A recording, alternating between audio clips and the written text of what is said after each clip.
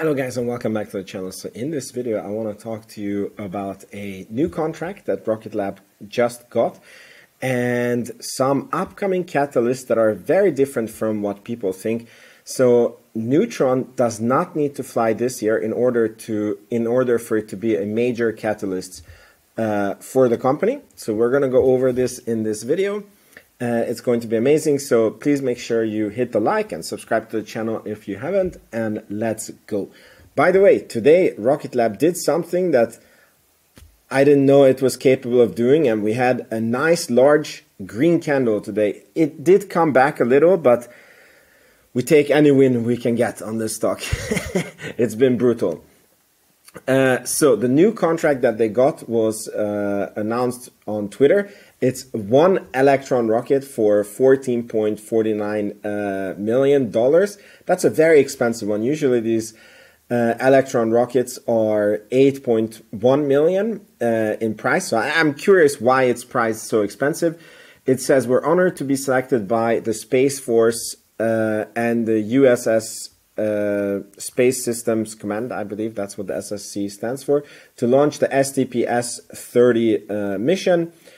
This is a dedicated Electron mission from LC-2 in Virginia Wallops, deploying a spacecraft to demonstrate a sustained very low Earth orbit flight. The mission will be our third for the Space Force, further strengthening Electron's position as the leading small launch vehicle delivering reliable and responsive launch to the DoD. It's a very small contract, to be honest, and it's just nice to see. We have had, I don't want to say bad news, but the stock has been hammered and it seemed to react very good for this price. And each contract, strengthens the ties between, the Space Force and Rocket Lab, and it's just good to see. And this is a test project, and if this test works, maybe it leads to future new contracts. So this was a very, very small thing. Now let's go on to something much bigger. So every now and then, this team guy he usually puts out very good tweets, but this one is unbelievably good. And I kind of knew all this data before, but I didn't have it articulated so nice in my head. So basically Neutron, even though if it doesn't fly in 2024, can be a major, major catalyst and a source of good news for the stock. And I have to explain it via his tweet. By the way, please make sure you follow him if you like Rocket Lab team_X94. Fantastic account to follow. Rocket Lab remainder of 2024 is literally going to be a rocket ride in terms of stock catalysts. We just hope this year doesn't end in a RUD.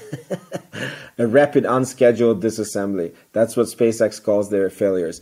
News of a successful Archimedes engine hot fire will get the stock back into the $4 territory. More importantly, the main reason besides Neutron on the pad in 2024, why Rocket Lab is so aggressively pushing for a successful hot fire, is the NSSL Phase 3 Lane 1. And that's a mouthful. And I want to explain it to you because not everybody understands what this contract is. So this is the actual Space System Command's media release.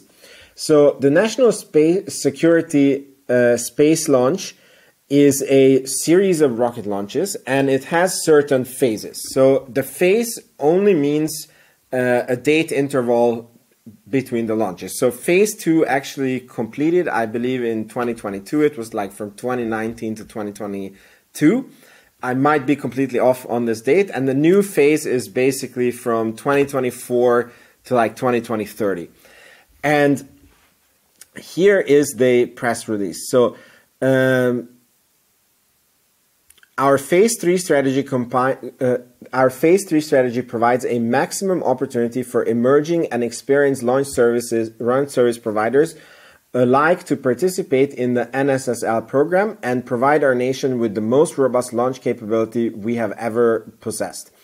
By the end of the Phase 3, we will have at least 3 providers fully capable of launching all NSSL requirements, as well as a full complement of launch service providers using systems designed for more risk-tolerant space vehicles launching to traditionally commercial orbits. So there's a clear intention from the Space Force to broaden and diversify the space launch providing. That's for national security purposes. It also drives down the costs. And what they have done is the phase 3, which is all the launches from 2024 to 2030, it was divided up in 2 lanes. And lane 1 is the risk-tolerant assets. So that's, I guess, simple assets, doesn't cost so much, and they need to go in regular orbits. And then you have the absolutely mission-critical ones that I guess cost a lot of money, and they need to go into very special orbits. So on the lane 2, they only have, initially it was 2 companies, SpaceX and ULA, and then I guess Daddy Bezos sued and complained and whatever, so Blue Origin was also included as a highly trusted, can take very risky missions. Don't ask me how, they have never had any rocket to orbit, but they're supposed to be a highly trusted, very capable launch provider.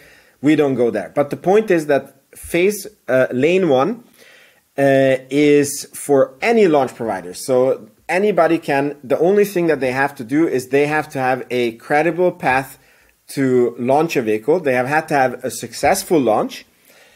And that's it. And they qualify. So naturally, there was Rocket Lab, Firefly, a lot of these companies that who wanted to be part of this program. And what would happen is, if nobody qualifies, so let's say Rocket Lab fails with Neutron, every other company fails with their test, then all of lane 1 would just go to the lane 2 providers. So naturally, when you started to hear this FUD that Neutron is impossible for this year, naturally, probably it was coming from maybe Blue Origin. I don't think SpaceX plays dirty, maybe ULA, because it's in their interest for the lane 1 people to fail, because then the lane 2 people get all the launches. So this was just important to clear out. So in their October 5, 2023 communication, Space Systems Command said, Phase 3 proposals are due by December 15, 2023, with award for lane 1 base IDIQ planned for spring 2024. So if you are like me and you don't know all these acronyms by heart, I had to look up what the heck is IDIQ, and it's basically it's a way how the US federal government contracts different services, and it's an abbreviation that means indefinite delivery, indefinite quantity. So I guess it's a contract where you give them a price that we launch rocket for 8.1 million, and then that's the price that you have, and then they say we will order 5, maybe 15. It's an indefinite quantity and indefinite quality. I don't know how that applies here, but that's what the abbreviation stands for. Towards the end of Q2, we know if Space Systems Command considers Lockheed Labs Neutron to have qualified as a base IDIQ contractor. This solely depends on whether the SSC assesses that Neutron has a credible path to flight in 2024. The wording is intentionally vague in order to allow SSS procurement officers flexibility in determining if launch vehicles are eligible. Successful hot fire before the end of Q2 would add significant weight to Rocket Lab's 2024 green light schedule. In this scenario, I think it is very likely that they will be on-ramped as a base IDIQ contractor end of May or June. So what he is saying here in human language is that you only needed to have a credible path. The language is very, very vague. According to some Rocket Lab people, they have even coordinated with SSC on how to exactly word this thing, because SSC really wants newcomers. They don't want that SpaceX gets a monopoly. Obviously, ULA is very, very expensive. So this is their way of really opening up space commercially, is that they are supporting other companies. And if we have the successful the successful Archimedes test, even if you think that the chance is very, very unlikely that they will fly in 2024, but there is a credible path. They can onboard Rocket Lab and Neutron into the system in May and June, and that would be super amazing. So becoming an IDIQ contractor, Google it, means essentially that the SSC is onboarding Rocket Lab into the NSSL program, and that they are on standby to receive task orders at a later date. Mission awards. Caution: only after the Neutron has a successful flight, the SCC will allocate task orders mission as part of the IDIQ contract. Lane 1 currently has 30 high margin missions available for the order period, here it is, from between 2025 to 2029. So I said 24 to 30, I wasn't that off, so 25 to 29. SSC has every incentive to ramp Rocket Lab if reasonably eligible, since otherwise all 2025 missions, not all 30, will go to Lane 2 providers, and that is against the purpose of the program, which fosters increased competition. So this is the part that I wasn't taking so much into consideration. So the SSC was coordinating with Rocket Lab how to word this thing so Rocket Lab can be eligible. The whole program is made with the viewpoint of having more space competition. And the thing is, we already know that all other competitors have failed to be onboarded this year. So Rocket Lab is the only one that has the chance to be onboarded. And if they don't manage to onboard, then this government entity that wants to foster competition, wants to diversify, the whole purpose of this program, it was to diversify the space launches into many providers. They would have to give all the 2025 launches to ULA, SpaceX, and Blue Origin, and they clearly don't want to do that. That goes against the whole purpose of this program.